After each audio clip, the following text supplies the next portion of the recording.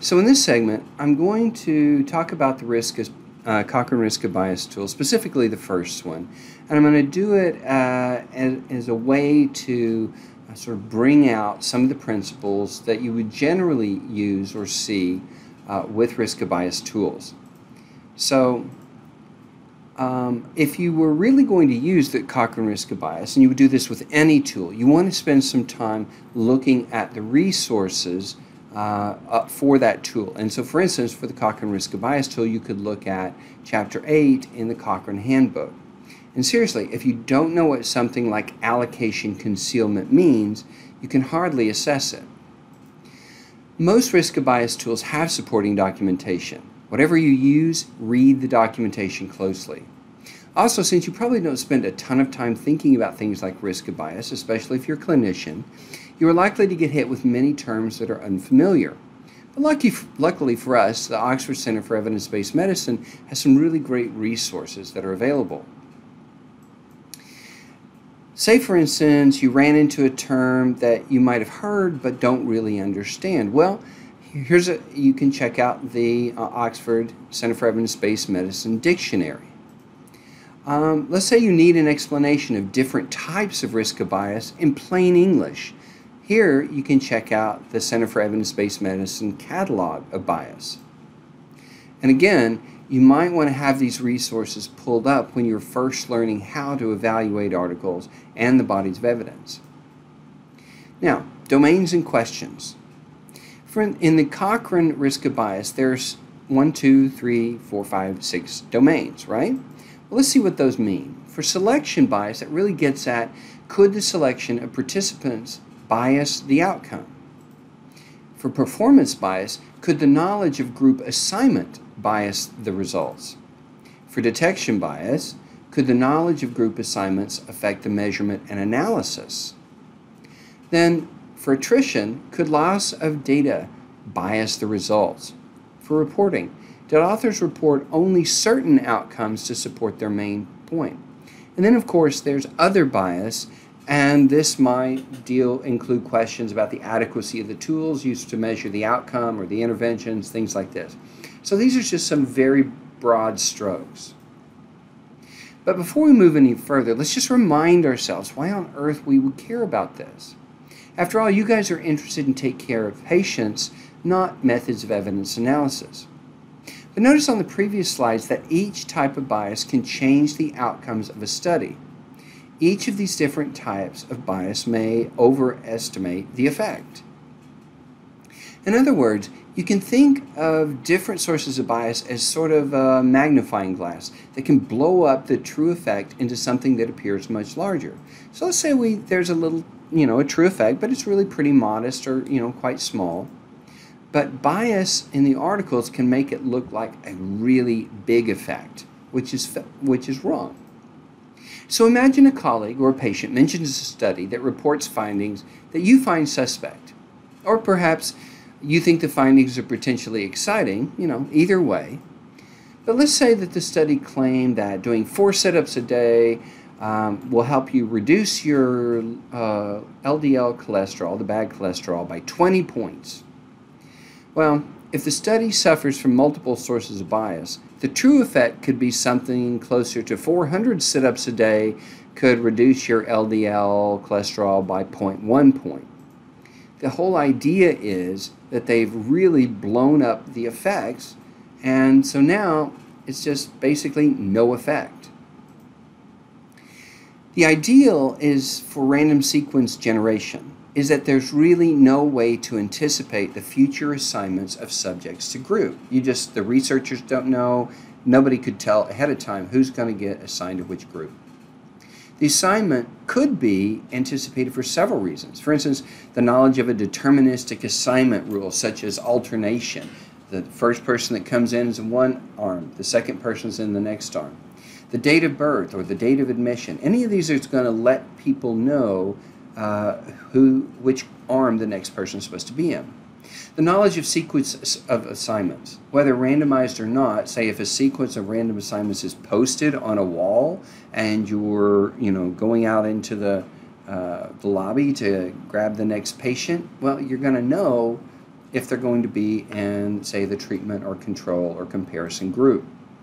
Also, it's a problem if you can predict assignments successfully based on previous assignments, which may sometimes be possible when randomization methods are used that attempt to ensure an exact ratio of allocations to different interventions. Say, we know that we need a male over the age of 65 who is black. Well, you know, there you go. It's going to be pretty easy to tell who the next person is going to be.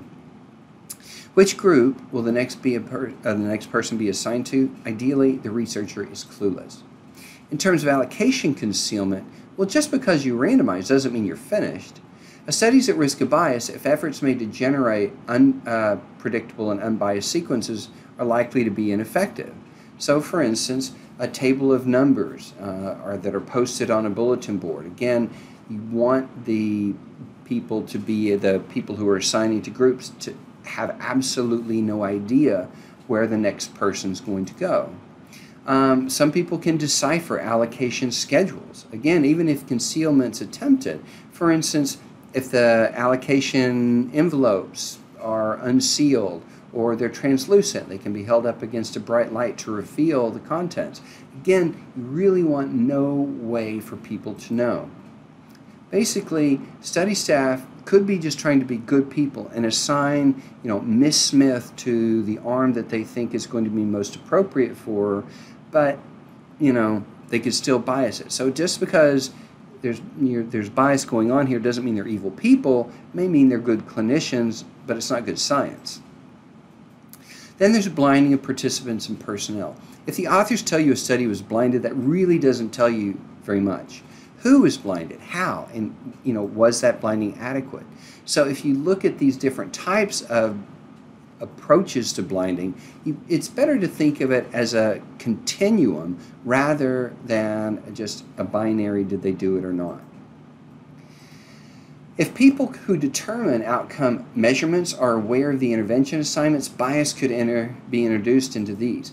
And outcome assessments that may be made by participants themselves, by their healthcare providers, or by independent assessors. This is a serious problem, especially when the outcome is measured by a subjective scale. So if I'm I treated you, and then I hand you a pain scale, and you knew, you'd already finished one out ahead of time, and I'm sitting there with you, watching you fill it out, or even potentially worse, helping you figure out, well, you're going to make me or the person's going to typically want to make me look like I'm a good clinician, and so I've reduced their pain. You see where that bias comes in. Then there's the incomplete outcome data. Missing outcome data due to attrition or dropout during the study or exclusions from the analysis raise the possibility that observed effect estimates could be biased. There's incomplete outcome data, and that refers to both attrition and exclusion. And when an individual patient outcome is not available, we call it missing. And what you really want to be able to answer is, can you account for all of the subjects and all of the measurements on those subjects? And if there are any exclusions, is a rationale provided? Do the authors impute values for missing data? That's really important because there are wrong ways to handle missing data. Analysis of only subjects with completed data is known to bias the outcomes. Also, using last value carried forward to impute also has been demonstrated to have a lot of problems and to bias the results. Now let's talk about selective reporting. Selective outcome reporting is where the authors select a subset of the original variables recorded on the basis of the result. And what this means is, I'm only going to tell you the results of the test where it worked out like I think it should have worked out. I'm not going to tell you where there were no statistical differences, etc. The particular concern is that statistically non-significant results might be selectively withheld from publication. Now, it's tough to get at this unless there's a protocol which can be cross-referenced. Often the only evidence that you have is that the hypotheses and the data that they tell you are collected map to the outcomes in discussion. You can find protocols if the author registered one, and not all do, at clinicaltrials.gov. Search up the study, and if you find it, compare what the author said that they do in this study against what they actually report in the article. If the article is missing analyses or if the article adds analyses that weren't initially planned, then you have evidence of selective reporting. Now, there are many other forms of bias, and again, you can look in the Cochrane Handbook, or if you're using a different tool, again, read the documentation. Well, now, let's say we've assessed all our articles. How do we report this? Well, obviously, listing for your readers each criterion for each article is just going to be dreadfully boring. You don't want to do that. So let's look at a couple of options that are a bit sexier. First, we could report risk of bias from multiple studies, and we use tables to do this. There are two common designs used to present readers with the results of your risk of bias analysis. Now, these tables were generated via RevMan, the free Cochrane Collaborative Systematic Review platform. But you can create the tables by hand, so let's look at them a bit more closely. This is the author by domain table. One way to set up this table is to have the author references on one axis and the domains on the other. Of course, you may prefer authors in the rows and domains in the column, and it's useful if you have a lot of studies. Then you can just use a symbol for high risk, red, uncertain, yellow, and low, green. You can easily set this up in Excel. Then we have a domain risk figure. And this is useful for when you have a whole lot of studies and you want to focus on the risk for each domain and worry less about the risk in each specific article. Then you can consider a domain risk figure. And what this do, let's say you had 10 articles within the blinding domain. So 5 articles were high risk, so 50%, 2 articles were uncertain risk, so 20%, etc. And then what that's going to do is that's going to appear on that domain. Now, you can set this in Excel, but you're going to have to do a few more calculations. So this one is going to take a little more work. Once you have the tables, then you need to tell the story. Look for patterns. Are there some articles that are more problematic than others? What does this tell you about trusting their findings? Are there ways of are their findings very different than others? And if this was the case, you probably don't want to put much trust in their results. Also, are there some domains that are more problematic than others? What does this tell you about potential results for the findings regarding your confidence in the synthesis? So this was a very broad brush look at the Cochrane Risk of Bias tool. For greater detail, remember, read through the Cochrane Handbook, or if you're using a different tool, whatever that documentation is. If your study also includes designs of other than clinical trials, you probably want to spend some time learning the components of those tools relevant for the designs.